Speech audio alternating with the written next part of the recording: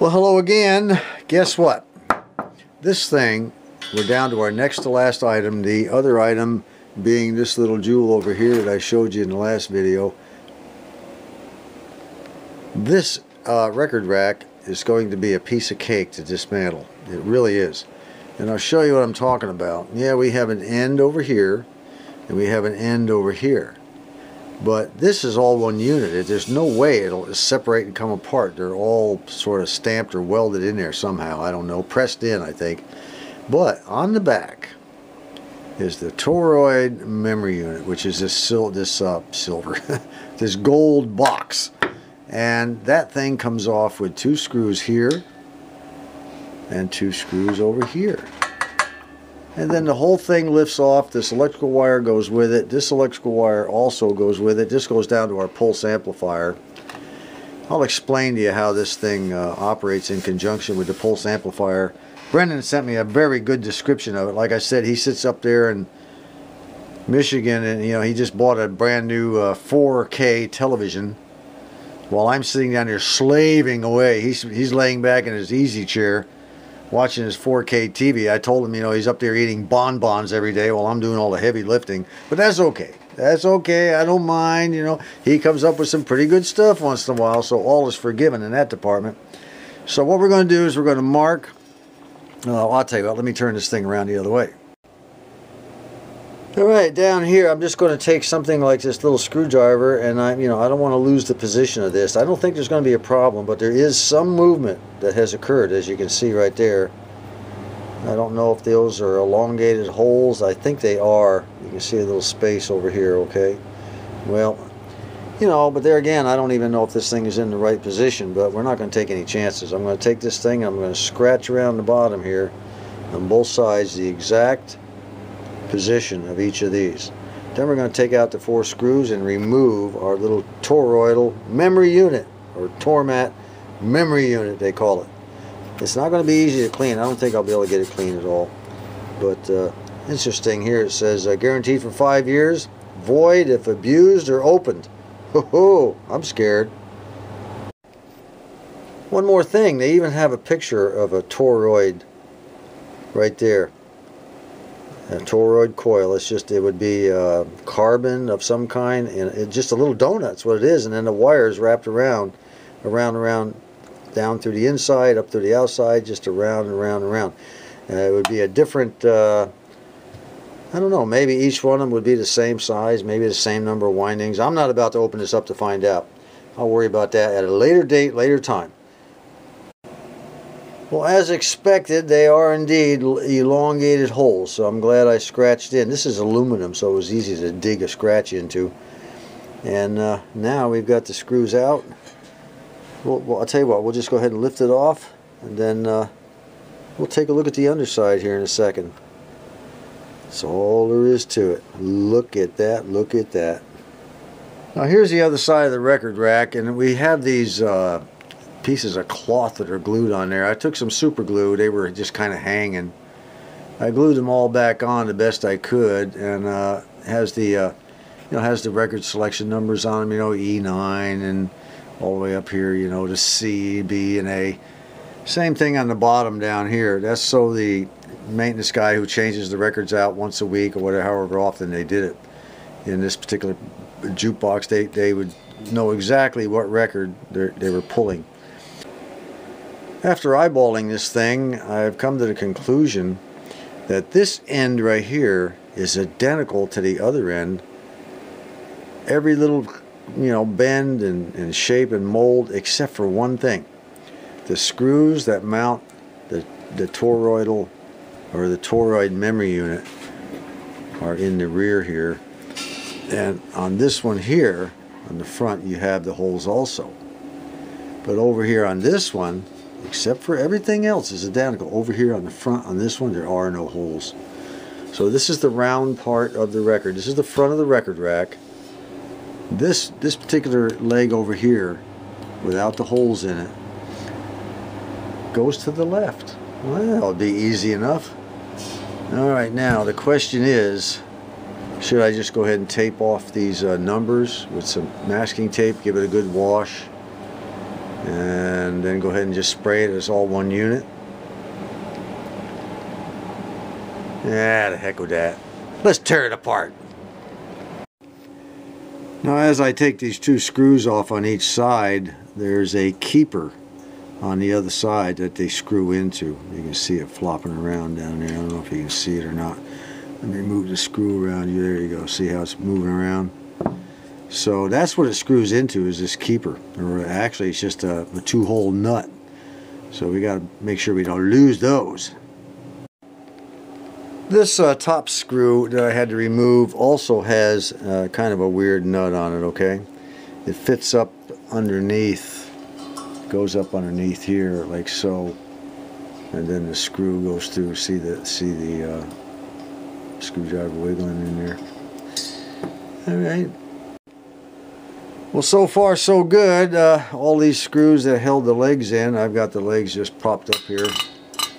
And we'll go ahead and take all of these babies and throw them in the evaporust and just let them soak overnight or a day or so. And these screws here I'm also going to throw in the evaporust. These at the top are a different size than these at the bottom down here. Now to our Tormat memory unit, they call it. It's called a, what is this thing? A 100, it's a T, it's called a 100 TM, toroid memory unit. 100 TM. Okay. What we're going to do, let's look at the bottom of it. Remember I told you inside this thing is just one coil after another, side by side, all the way down. And they look just like that thing right there. If you don't know what a toroid coil is, look it up. And down here, each one of those coils is attached to one of these buttons right here. These little nubs you see. And those fingers on the bottom of our, these little fingers here, if you'll recall, I can't get to it right now. They're all the way in the back there. They're little fingers. Let me get a little focus here. That stick down on the bottom of that thing. Oh, they stick up. There they are right there. My goodness sakes. Get your mind right here, John. See those little fingers? Those fingers, they spring up and down. Watch, they probably won't even spring up and down now. Yeah, they do. They spring up and down. These are brand new ones I put in there. And they ride across these bumps. And they in turn send the signal down to the pulse amplifier through this wire. Just plugs in the top of that pulse amplifier.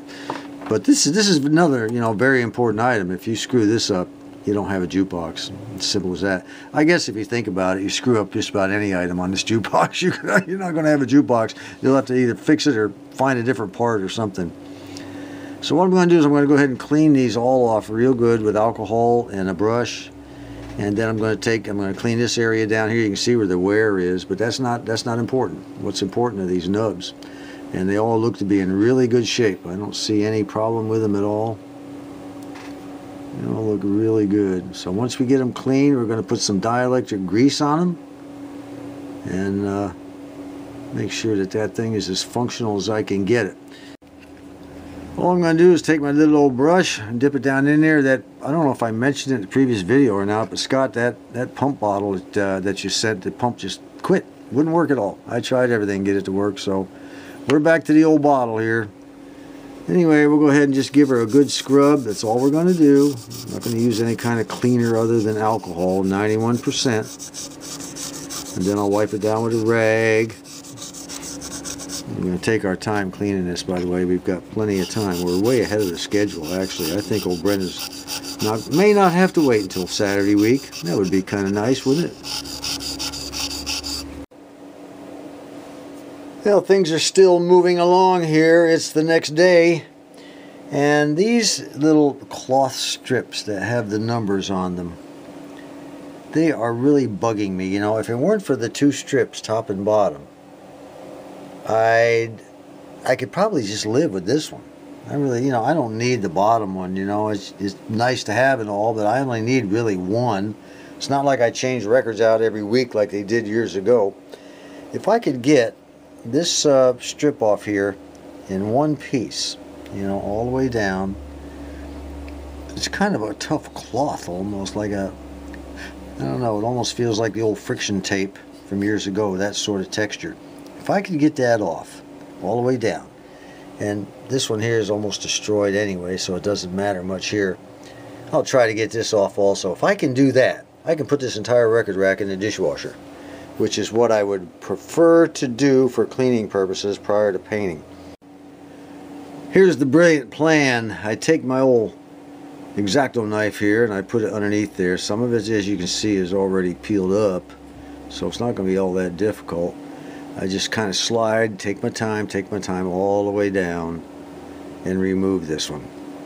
It would be nice if I could get reproduction of these. I'd buy some, but I haven't been able to find them anywhere. If anybody knows where I can get these reproduction number tapes, let me know. So let's see how it works out. Well, this is going so good, I got to show you how I'm doing it in case you ever have to do it yourself. You don't just slide the blade underneath it and keep pushing. You kind of lay the blade flat and saw it like a little saw. Look at here. Look at that. One piece right off. Ooh, this is coming along better than expected. This is a piece of cake up to here. Let's see what happens now. Got to keep that blade flat though. I mean, the blade has to be with the edge of the blade flat, not the blade itself, okay? The edge. You want your knife edge to be flat. Let me see. Come down. Oops, getting a little rough here. Let me go ahead and anything that gets scratched up or dug up along here in the process of doing this, I can sand down prior to painting. She's starting to give me a little bit of a problem, so I can start from the other end where it might be a little easier. That's doing a little better. Let me take two hands on this. I might even have to go here and start in the middle somewhere. Yeah, see, that may be the key to this mess. It's going to take two hands. Well, I'm happy to say that I pulled it off. I can't believe it. Now, the reason I needed two hands was I had to press down hard on the blade. You don't want the blade tipping up this way or tipping down that way. You got to press it down and keep it level. Lots of pressure on there. You don't want to press it so hard you break the blade, but you want to press it really hard to where it stays underneath the strip. You don't want it cutting up into the strip by accident, okay? Here they've rolled, when they put the tape on, they rolled it over the edge. So the first thing we have to do is get that edge up so we can then work on the flat spot. So by working along underneath here, like so, we can lift that edge. Okay? It should come up if you just take your time, a little bit at a time. Boy, this stuff is really brittle. Really old and shot. Just like so. Alright, once we get it on the flat spot, once we get it to where we can do with the flat spot, we take it off the exact same way we did the other one. Well, for whatever good it did, I did manage to get it off in one piece. And, you know, it's just a hunk of junk. I'm probably going to toss it out anyway. I just wanted to see if I could do it. There it is. Most of the letters are gone, unreadable. Just total junk. Look at that. Sorry state of affairs. I don't think I want to put that back on. Matter of fact, I know I'm not going to put it back on. But I am going to sand all this down after it goes through the dishwasher. We'll get all the old glue off. I might do it before I run it through the dishwasher. And then once it goes through, all this dirt you see down between the blades, I hope it all disappears. Most of it anyway. Some of it's rust. Time for another tip of the day. One of the most indispensable things, small item, that I really can't go without on my workbench is a brass bristle brush. These brass bristle brushes, they'll remove old gasket, old glue. They take off a lot of rust without tearing up the paint. And you can get them at Walmart in a pack. I think Stanley, are these Stanley? You know, they don't have a name on them, but it really doesn't matter. Brass is brass. I used to buy them in a pack down there. You get a steel bristle brush, a brass, and a fiber. A little bit, the fiber is, you know, maybe twice as stiff as a toothbrush, as a hard toothbrush. And these things are great for cleaning off dirt and surface rust and gasket and glue. I used them to take the remaining gasket off, or used it to take the remaining gasket material off that was here, or the glue off that was holding these number things down. Cleans them up really good. I had some of it had to be sanded off. It was really heavy glue. But when you're all done, you just give it a good shine. It really does Really does the trick prior to repainting. Sometimes you don't even have to de-rust. You can just kind of use this to rub the surface, and it takes the rust right off. And once again, we have the tour mat back on the bench. Yes, we do, because we still have a couple of things to finish up. I have to put that power cord in the corner that I lopped off. Remember, I chopped off that power cord a few videos ago? And we'll be replacing that with this right here. It doesn't take a long one, it's just a short one. I'm going to give it a little extra length this time. I don't know why, just feel like doing it, I guess. And I also mentioned that in 2 videos ago, I think, that we were going to replace the 6X4 with a 1N4007 diode. Now, this is a half-wave rectifier. Some people missed that when they first saw it. You know, 6X4, yes, is a full-wave rectifier. However, if you tie the plates together, you get a half-wave rectifier, and that's what they did here. Not sure why, but they did. I asked Brennan about that. He said, I'm not sure why either, but that's what they did. So what we're going to do is we're going to connect the cathode of a diode to pin 7, and we're going to connect the anode to pin 6. And that's exactly what we've done here. We have the cathode of one diode connected to pin 7, and we have the anode of a second diode connected to pin 6. They're side by side. Now, what's going on here? I just told you I was going to connect one diode, but I have 2, and they're in series. It's a cathode, anode, cathode, anode. What's going on? Well, I'm fixing to tell you. Years ago, I learned on the Antique Radio Forum, it was one of the first things I learned about these old radios, was if you have a diode that needs replacing, it's just a single diode, it's okay to go ahead and hook a second one to it in series. Like so. Okay? Now, why is that? Well, if either one of these diodes were to open up, you're dead in the water. You know, you have an open circuit. However, if either one was to short, the other one is there to back it up. Okay? Piece of cake, huh? So what I have here, let's say this diode were to short. Well, it would then become just a straight wire. And this one would just continue on as if nothing happened, and vice versa. So it's kind of a, I don't know, a protective circuit type thing. And there's virtually no voltage loss at all between these, especially these. Look how tiny that thing is now. Anyway, I hope you learned something here. Here we go with another tip of the day, guys. Whenever you're waiting for your soldering iron to heat up, or you're waiting for whatever, you always keep your eyes moving in the chassis you're working on. Keep it moving, keep it looking. No matter how many times you've been in it, keep it moving. Now, I'm waiting for the iron to heat up right now, and you know, so I can remove this wire I just cut, this one right here. And I got looking down around where the you know, the electrolytics are. I just kind of look and look, make sure I didn't miss anything, and then I happened to spot this right here that I had not yet seen before. That wire right there. Now, isn't that interesting? This one has lots of solder on it. This one has nothing. Now, why is that? Well, let's find out. Look at that. Not even soldered. All right, now I had missed that completely. That's why you always keep your eyes moving. There's probably 1 or 2 more items in here I missed also. No matter, after a while, you get cross-eyed looking at this stuff, but that doesn't matter. You got to keep looking, keep looking. All right, one more little tidbit that needs to be taken care of. Well, the old power cord is now hooked up, so we've got our diodes in, our power cord. Now, this is the original strain relief they had on that thing. It was a round cord. It's probably still serviceable, but it's a bit boogered up. Not so sure I want to use that one. Anyway, when I went to Hamvention the last 2 years, I picked up some brand new strain reliefs. I think I paid, I don't know, 10 cents a piece for these. For some reason, these were more expensive than everything else, but for a dime, I figured, what the heck. So we're going to find out if I can, it looks like it'll fit in there, but it might be too loose when I get it. If that's the case, then I'll just go back to the old one. Let's see how it works. Well, as you can see, the old strain relief's a little loose. It's not the strain relief's fault, it's the cord. The cord is smaller than what's required by the strain relief. So there is a space down in there. I could stick my screwdriver down in between there, and you can see it tightens it right up.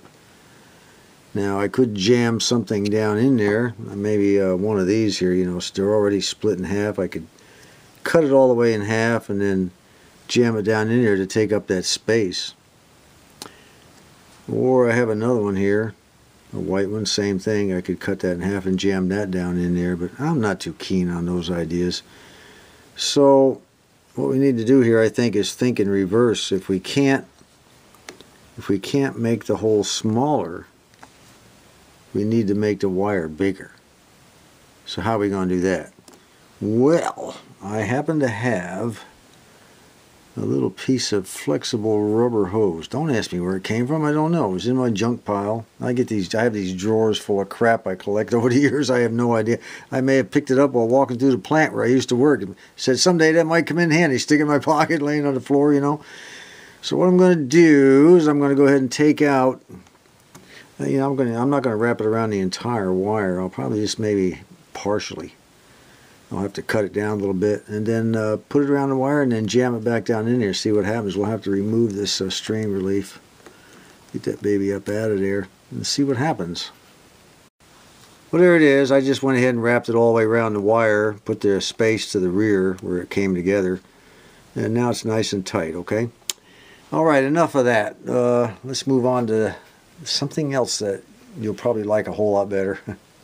Well, it's another cold, brisk day in Arkansas. It's supposed to warm up though, but check out our neighbor's yard. There's a lot of frost and everything. It looks like his yard's on fire over there. Today is Sunday, the 28th of January, and what we're going to do is I've got this thing. It's been run through the dishwasher, and then I gave it a good brush with you know, a paintbrush in between each of the blades there as best I can. We got them. It's as clean as it's going to get. It's as simple as that.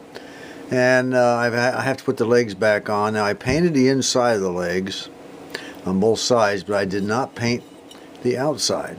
I'll wait and paint the outside after we get it all screwed together. Get the screws in, which reminds me all the screws and bolts and everything are right here. They've been de-rusted, looking real good. But I didn't want to paint the outside, you know, until it was all put together.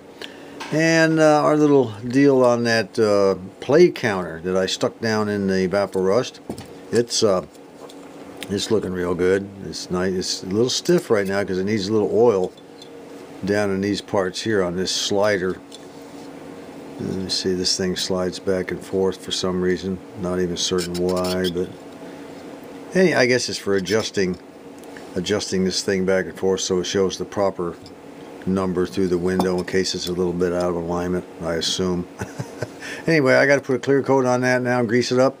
A couple of more parts here that have been cleaned and given a clear coat. They've got to go on the base that our mechanism sets on. I've got to repair a crack in the speaker cone. One speaker cone, it's a small crack, you know, I'll get that taken care of. All of that will be done before the next video. And this morning I got a comment from our good subscriber Scott Johnston out in Virginia, and Scott said, you know what we need is a mountain man breakfast to eat a mountain man breakfast to take us into the final stretch. You know, he's right about that. I was thinking about the mountain man breakfast maybe about a week or 10 days ago. I said, you know, I haven't made a mountain man breakfast in so long. Well, I looked around in the refrigerator this morning in the freezer, and sure enough I have all the makings to do the mountain man breakfast. I couldn't believe it. I'm going to make it not outside over charcoal or anything like that. I'm going to do it in the house on the stove in a cast iron skillet. It's just the wife and I that'll be eating it. Grandma, she doesn't like meat, she doesn't like eggs. I mean, you know, 87 years old and all of a sudden she doesn't like anything. So it'll be just wifey and I, and we're going to do that. We're going to do it next time. So next time, here's what you can expect. If you don't want to see it, don't tune in, but this is what we're going to do next time. We're going to start putting all the pieces and parts together, plugging them up, then we'll stop, put in a few ingredients in our fry pan, back out, put a couple, you know, plug in a couple of more things, maybe put in some tubes and stop, you know, show the next part on the mountain man breakfast. We'll store it, you know, back and forth, back and forth, back and forth, all the way to the end when we do our final turn on. And if the jukebox turns on, plays a record, picks the record up, I'm going to have 2 or 3 records in these slots. If it picks it up, plays it, we're going to celebrate, well, at least I am, by eating the Mountain Man breakfast. But if it doesn't play, you know, if something happens, it just doesn't want to work, or something goes wrong, which is what, you know, Brendan feels that the chances of this thing working the first time are pretty slim. I think Sparky said the same thing. Boy, talk about party poopers, huh? I say it'll work first time, every time. Positive all the way. Anyway, but if by some mere unforeseen, as I call them, happens and it doesn't work, well, we'll still eat the Mountain Man breakfast. I don't care. Well, let's go ahead and get this thing together right now so I can paint the 2 ends, okay? Before I take this thing back out in the garage and give it a final painting, in case some of you didn't understand why I painted the inside of these legs and left the outside until now, the reason being is I want to paint the screw heads and the bolt heads all at the same time. I didn't want to paint them separately, you know, and then have to mess around with them. Just put them in, give them a spray, done. Well, that's it for the record rack. All done. I haven't bolted it on. I just got it sitting there so you kind of get an idea what the whole thing's going to look like. Next time I'll be removing all the blue tape that I put on the sockets and the plugs and all that for when I clear coated it. And then we're going to take and clean every single, well, we're not going to do that next time. I'm going to do that between now and next time. You don't need to look at all that crap. I'm going to take these little things called Dentec Easy brushes. Brendan brought this to my attention that someone had told him about it, or he read about it or something. Anyway, we're going to dip it down in some alcohol, and we're going to take those little, it's a tiny little brush for picking away your teeth, I guess, I don't know. Anyway, I'm going to clean every little socket pin. I bought these months ago. Brendan probably forgot all about telling me about this, but I bought them months ago and they've been sitting in my drawer. We're going to clean every socket pin. I'm going to remove excess grease. I'm going to do a whole bunch of general little ditties between now and the next video. And if we're lucky, we will be able to turn this baby on and play a record. So, until next time, this is John.